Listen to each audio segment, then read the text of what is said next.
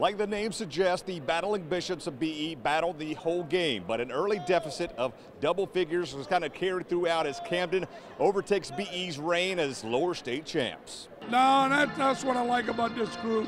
They go battle. We just came up short. I've been playing since my freshman year on varsity, so it's been really just the coaching staff that's kind of got me through everything, and the great team atmosphere, really, because we work really well as a team here.